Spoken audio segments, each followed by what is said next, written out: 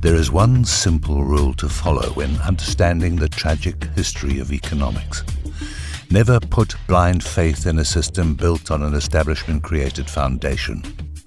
You would think this would not be a difficult concept to grasp, being that we have so many examples of controlled economics and collapse to reference over the centuries, but in our era, more than ever, the allure of a virtual world with promises of endless wealth and ease is overwhelming. Yes, I'm referring primarily to cryptocurrency, tulip mania, but not this issue alone. I am also referring to a far-reaching problem of which cryptocurrencies are a mere reflection, namely the fact that humanity is swiftly losing sight of what a true economy is and what it is supposed to accomplish. It is because of this reality that crypto is thriving. First, let's be clear. Fiat currencies are one of the first machinations of the virtual economy. Once paper currencies printed from thin air by central bankers were separated from tangible backing and accepted by the masses as valuable and worth trading labor for, the seed of financial cancer was planted. Today there is one final step needed for the establishment to accomplish complete tyranny in global trade, and that is to disconnect the masses fully from private transactions. In other words, we must be tricked into going digital, where privacy is an absurd memory. Virtual economics is appealing for several reasons, most of them bad. Americans, and much of the West in particular, are increasingly uncomfortable with the idea of real production. The latest generation coming into political and social influence, the millennials, is a perfect example. Surveys show American millennials more than any other generation lack basic workplace competency skills, including scoring low on arithmetic and reading comprehension. Often portrayed as tech-savvy in popular culture and the media, millennials are quite inept when it comes to core skills that fuel strong business and trade, which is part of the reason why the US is falling into the shadow of foreign workforces. Millennials in the West also exhibit abysmal technical skills in international testing and lag far behind foreign peers. This has come as a surprise to many mainstream economists and social analysts, primarily because millennials are also considered the most educated generation ever. But, of course, we have not only been given a virtual economy in recent decades, but also a virtual education system. A majority of millennials are lacking when it comes to key production skills and entrepreneurship methods because they have been trained to dismiss such skills as negligible. In other words, millennials have been conditioned to be academic idiots. Why go through the struggle and hardship required to become an effective producer of tangible necessities when it is far easier to join a collectivist drive for socialism and a structure in which little or no work is required to obtain such necessities? Why not steal from a productive minority and spread it thinly enough to keep the unskilled majority fed? It is only within this kind of culture that virtual production, a virtual society, and virtual money is seen as an ideal solution. The notion is becoming more and more prevalent in our popular media, and I believe this is rather symbolic or ironic of our conundrum. For example, consider the book Ready Player One, a pop culture craze and archetypal zeitgeist for millennials, soon to be released as an intended Hollywood blockbuster directed by Steven Spielberg.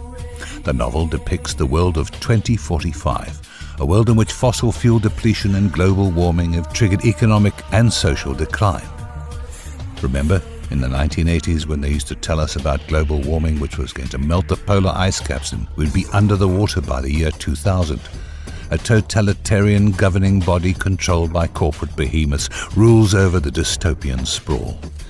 In response to an ever-painful existence in the real world, the masses have sought to escape to a virtual world called the Oasis, created by a programming genius.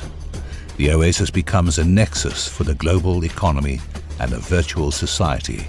This sounds like a rousing background for a story of rebellion, and it is about that. sort of. Unfortunately, here is where the disturbing ties between our world and the fictional world of Ready Player One meet. The rebellion is for all intents and purposes also virtual, and for millennial audiences in particular, this is supposed to be inspiring. Perhaps this is why cryptocurrencies are so appealing to the millennial crowd in particular. Think about it.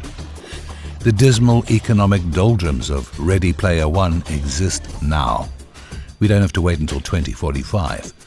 Millennials are already feeling disaffected, indebted and disenfranchised, and most of them are also skillless.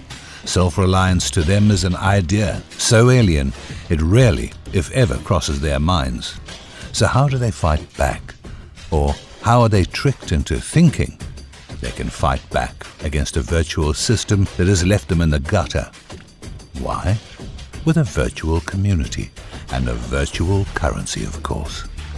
Millennials and others think that they're going to rebel and take down the banking oligarchs with nothing more than digital markers representing coins tracked on a digital ledger created by an anonymous genius programmer or programmers. Delusional? Yes. But like I said earlier, it is an appealing notion. Here's the issue, though. True money requires intrinsic value. Cryptocurrencies have no intrinsic value. They are conjured from nothing but programmers. They are mined in a virtual mine created from nothing, and they have no unique aspects that make them rare or tangibly useful. They are an easily replicated digital product. Anyone can create a cryptocurrency, and for those that argue that math gives crypto intrinsic value, I'm sorry to break it to them, but the math is free. In fact, for those that are not already aware, Bitcoin uses the SHA-256 hash function created by none other than the National Security Agency, or the NSA, and published by the National Institute for Standards and Technology, or NIST. Yes, that's right. Bitcoin would not exist without the foundation built by the NSA. Not only this, but the entire concept for a system remarkably similar to Bitcoin was published by the NSA way back in 1996 in a paper called How to Make a Mint: The Cryptography of Anonymous Electronic Cash. The origins of Bitcoin, and thus the origins of cryptocurrencies and the blockchain ledger, suggest anything other than a legitimate rebellion against the establishment framework and international financiers. I often cite the same problem when people come to me with arguments that the internet has set the stage for the collapse of the globalist information filter and the mainstream media. The truth is, the internet is also an establishment creation developed by DARPA. And as Edward Snowden exposed in his data dumps, the NSA has total information awareness and backdoor control over every aspect of web data. Many people believe the free flow of information on the internet is a weapon in favor of the liberty movement, but it is also a weapon in favor of the establishment. With a macro overview of data flows, entities like Google can even predict future social trends and instabilities, not to mention a peek into every personal detail of an individual's life and past. To summarize, cryptocurrencies are built upon an establishment-designed framework, and they are entirely dependent on an establishment-created and controlled vehicle, the internet, in order to function and perpetuate trade. How exactly is this decentralization again? Total information awareness is the goal here, and blockchain technology helps the powers that be remove one of the last obstacles: private personal trade transactions. Years ago, a common argument presented in favor of Bitcoin was that it was completely anonymous. Today, this is being proven more and more a lie. Even now, in the wake of open admissions by major Bitcoin proponents that the system is not anonymous, people still claim anonymity is possible through various measures, but this has not proven to sway the FBI or IRS, which have for years now been using resources such as chain analysis to track Bitcoin users when they feel like doing so, including those users that have taken stringent measures to hide themselves. Bitcoin proponents will argue that new developments and even new cryptocurrencies are solving this problem. Yet, this was the mantra back when Bitcoin was first hit in the alternative media. It wasn't a trustworthy assumption back then, so why would it be a trustworthy assumption now? The only proper assumption to make is that nothing digital is anonymous. Period. With the ludicrous spike in Bitcoin prices, champions of the virtual economy are unlikely to listen to any questions or criticisms. I've never argued one way or the other in terms of Bitcoin's potential market value, because it does not really matter. I've only ever argued that cryptocurrencies, like Bitcoin, are in no way a solution to combating the international and central banks. In fact, cryptocurrencies only seem to be expediting their plan for full-spectrum digitization and the issuance of a global currency system. Bitcoin could easily hit $100,000, but its value is truly irrelevant and consistently hyped as if it makes Bitcoin self-evident as a solution to globalism. The higher the Bitcoin price goes, the more the Bitcoin cult claims victory, yet the lack of intrinsic value never seems to cross their minds. Ask yourself this: why is it that central banks around the world, including the BIS and IMF, are investing in Bitcoin and other cryptocurrencies while developing their own crypto systems based on a similar framework? Could it be that this infusion of capital and infrastructure from major banks is the most likely explanation for the incredible spike in the Bitcoin market? Why is it that globalist banking conglomerates like Goldman Sachs lavish blockchain technology with praise in their white papers? And why are central bankers like Ben Bernanke speaking in favor of crypto at major cryptocurrency conferences if crypto is such a threat to central bank control? Answer: because it is not a threat. They benefit from a cashless system, and Liberty champions are helping to give it to them. Above all else, the virtual economy breeds weakness in society. It encourages a lack of tangible production. Instead of true producers, entrepreneurs, and inventors, we have people scrambling to sell real-world property in order to buy computer rigs capable of mining coins that do not really exist. That is to say, we may one day soon be faced with millions of citizens expending their labor and energy in order to obtain digital nothings programmed into existence and given artificial scarcity. It also encourages false rebellion.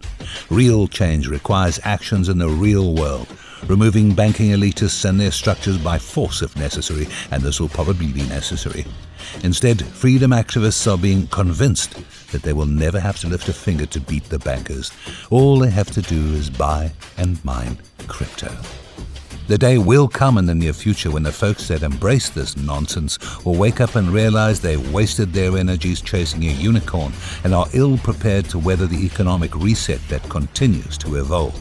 To maintain a real economy in which people are self-reliant and safe from fiscal shock, you need three things: tangible, localized, and decentralized production, independent and decentralized trade networks that are not structured around an establishment-controlled system like the internet is controlled, and the will to apply force to protect and preserve that production and those networks. If you cannot manufacture a useful thing, repair a useful thing, or teach a useful skill, then you are essentially useless in a real economy. If you do not have localized trade, you have nothing. If you do not have the mindset and the community of independent people required to protect your local production, then you will not be able to keep the economy you have built. This is the cold, hard truth that crypto proponents do not want to discuss and will dismiss outright as archaic or non-obtainable. The virtual economy is so much easier, so much more comfortable. Why risk anything or everything in a real-world effort to build a concrete trade network in your own neighborhood or town? Why risk everything by promoting true decentralization through localized commodity-backed money and barter systems? Why risk everything by defending those systems when the establishment seeks to crush them? Why do this when you can pretend you are a virtual hero wielding a virtual weapon in a no-risk rebellion in a world of electronic ones and zeros? In truth, the virtual economy is not legitimate decentralization. It is a weapon of mass distraction engineered to kill legitimate decentralization.